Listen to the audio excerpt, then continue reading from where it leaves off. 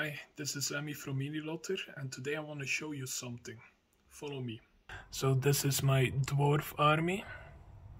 You notice in the back there I have place for the dwarf rangers I'm painting, but as you can see, Iron Hills got re-released and I have one opening left.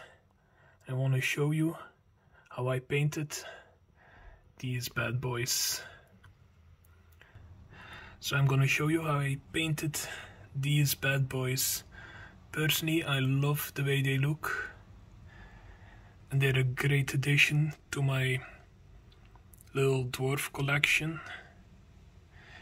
and I still have a lot of work to do on them. So let's get started. Today I'm gonna show you how to paint an Iron Hill warrior like this. First off, I started with basing him and give him an ironbreaker base coat after I sprayed him with chaos black. I did chaos black because there is no ironbreaker spray paint and I'm not in the mood for testing spray paints from other brands to see which one is closest, and I didn't want it to be a very dull metal at the beginning. So let's start with some cadian fleshtone. As you can definitely not see in this clip, I tried my best. I start painting his face. I also don't do sub-assembly because I want to see my dwarves all together already. Next up, very simple rinox hide. Pretty much everywhere there is any cloth, like the edges of the chainmail, the back of his legs, that kind of stuff. Now we can start his beard with some XV88. You can use any hair color you want. I just decided XV88 would be the color of this specific dwarf. And don't forget the hair on his back as well, and damn, these models have so much detail. Doombull brown next on his gloves, just to give it a little bit of separation, so you don't have to use a rinox hide for everything, make it a little bit more special.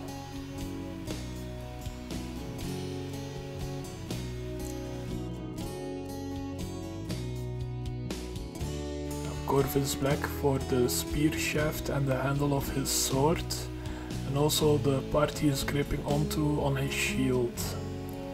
I use Corvus black because I use Moorfang brown for nearly everything wooden in my other painting scheme, so I wanted to do something different, because these awesome dwarves deserve it. Fucking love Iron Hills.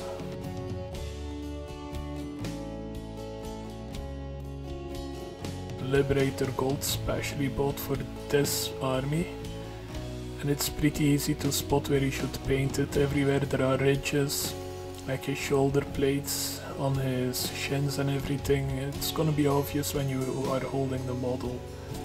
And I think Liberator Gold goes amazing with it, especially after a nice layer of nuln oil, which is coming up next.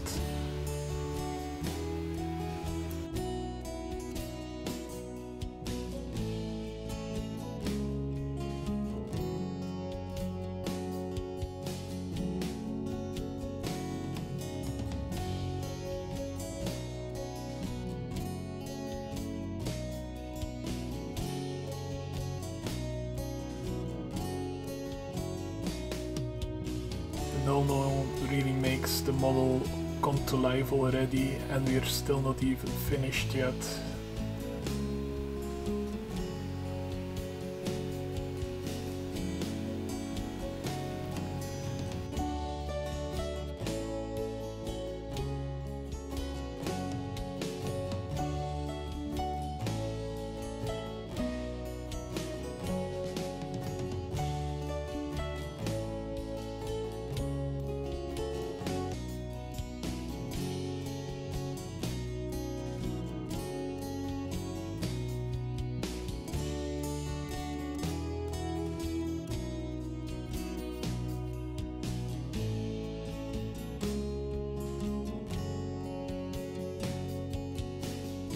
because after the nuln oil we're gonna start with some reikland fleshshade, just a little bit on the face, nothing much.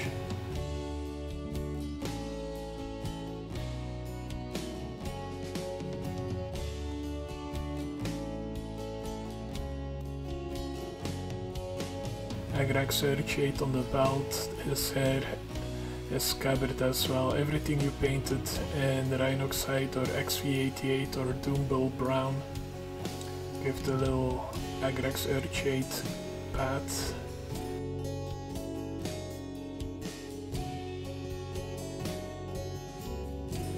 Now an intermission to look at some awesome dwarfs, to see what we're doing all this work for. It isn't even a lot of work.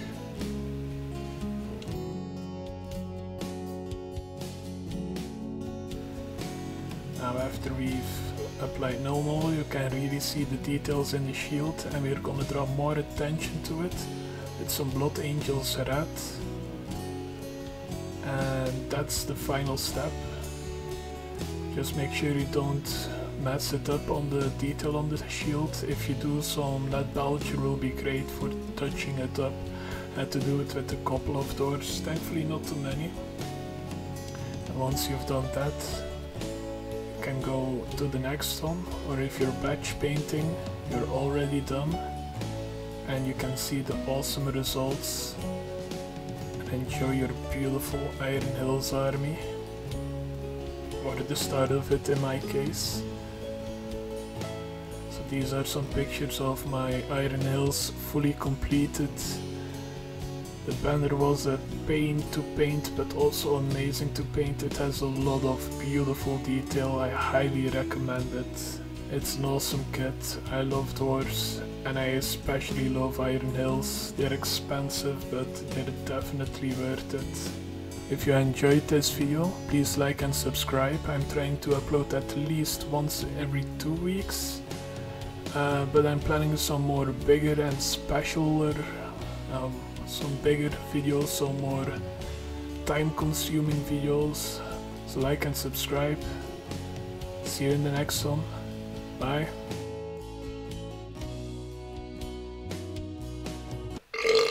Oh, of course.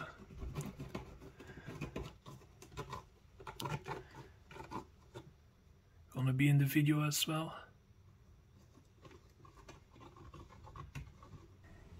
In the future, you might also see some more Urukai. That's the Rohan I have already painted. It's a lot of minis.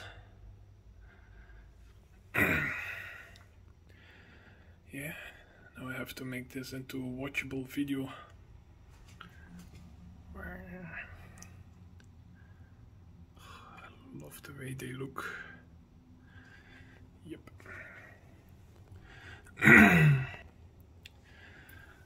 So today I want to show you my Iron Hill dwarfs together with all my other dwarfs. I still have a lot of rangers I need to paint. That's gonna be a future video as well. Gandalf for Gandalf reasons.